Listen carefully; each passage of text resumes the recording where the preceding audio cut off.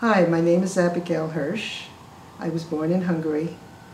I was born in a period right after the war. My father was an amazing character. Prior to the war, he had been very easy-go-lucky. He was a socialist. He was a great dancer and totally anti-religion. He was in a slave labor camp, and everyone in his group was killed by a bomb. He walked back to Hungary and married my mother on Christmas Eve, December 25th, 1943, in the Rambach Synagogue. They were offering free weddings to anyone who would marry. My mother, who had been working as a hairdresser prior to the war, continued to work as a hairdresser during the war. One of her customers gave her her personal identity papers, and fortunately she never had to use them, but I guess it gave her a certain confidence. While the Russians were, while Budapest was under siege and nothing was getting in or out, my parents, pulling a sled, managed to leave Budapest and get to Debrecen, which had already been settled by the Russians. And my dad took over his father's home there. And that's where I was born on Passover 1946, one of the first Jewish babies born after the war. And everyone came just to stare. A baby, wow. This was true excitement. They put together 2 sofas, and that was the crib. About 3 years later, my dad was arrested for commercial activity, which was forbidden under communist rule. He was arrested and severely beaten, so they decided to take advantage of the Underground Railroad, known as the Brecha, which was organized to help Jews escape communist countries. We managed to leave again on Passover night, which also happened to be Easter, and my mother carrying my sister and myself walking and holding onto her skirt. We walked through the night, crossing the border into Czechoslovakia to a safe house, which was actually a barn. And from there, we were shepherded to Austria by bus and train, and arrived at the Rothschild Hospital in Vienna, where we spent the next 2 years.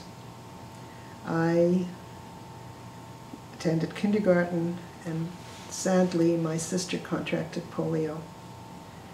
And our first application for immigration to the U.S. was rejected because of her polio. Then we applied to Canada, and an astute social worker suggested to my mother that she not say anything about the polio.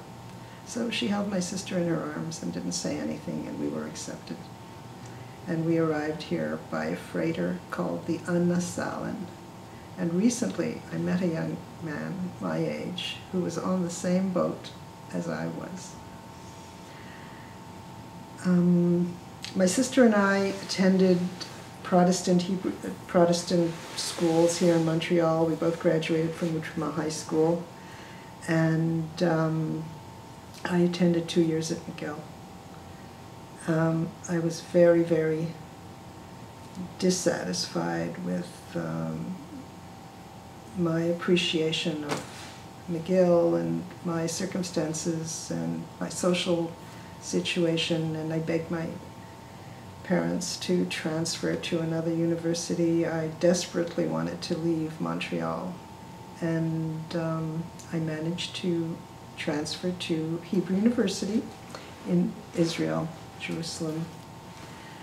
I spent the next 5 years there studying Jewish history and English literature, and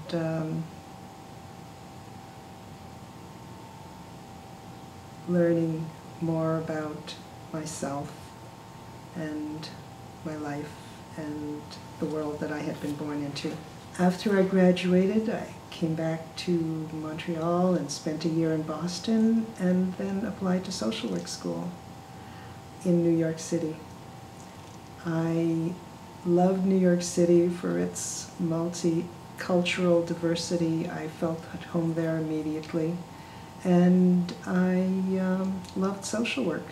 I worked as a social worker in a rehab hospital, in addiction, in a mental health clinic, and also in immigration and with the elderly for the Swiss Benevolent Society. And I married and divorced and moved back to Montreal. It was about 10 years ago when I did move back to Montreal that my sister suggested that we go back to Hungary with my mother. At that point, I realized I had to have a video camera, so I went out and bought my first video camera.